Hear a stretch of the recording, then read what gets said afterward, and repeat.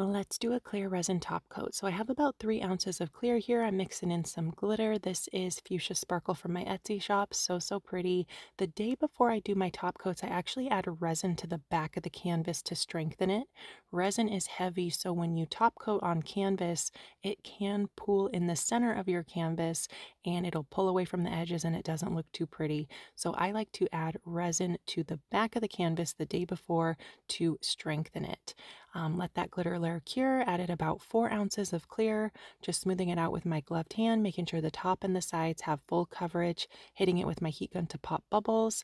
This canvas was taped to prevent resin drips. Let the top coat cure, pulled off the tape. Here's how it turned out. So beautiful.